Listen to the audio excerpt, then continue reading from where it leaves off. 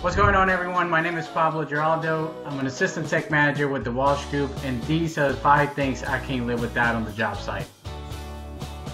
My DJI Mavic drone, this I've had for approximately 2 years. It's probably one of the best investments that I've made. This is what I take at least once a week to the job site. We have a different drone at the job site.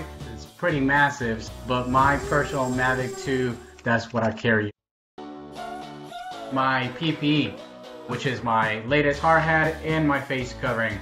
Every time I walk out of the job site trailer, I have to wear my hard hat, which is a cask hard hat. I think this hard hat is pretty cool. I won't have to carry around any safety glasses. I just wear my shield. Eventually everyone's gonna end up using these kind of hard hats because it straps around your chin so it does not fall.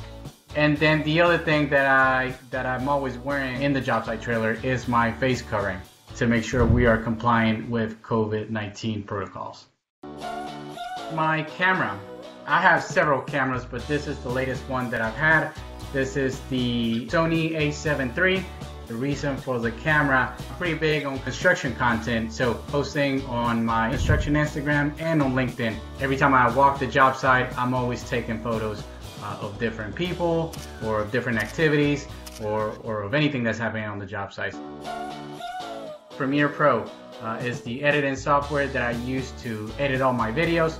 Grab the footage coming out of the camera and then download it to Premiere Pro. That's where I clip and chop up all the videos and then render them and then post them on my social media. My Bluebeam dashboard, I built it when I first got to this job site. I normally build one for every job site that I go to, and it saves me so much time.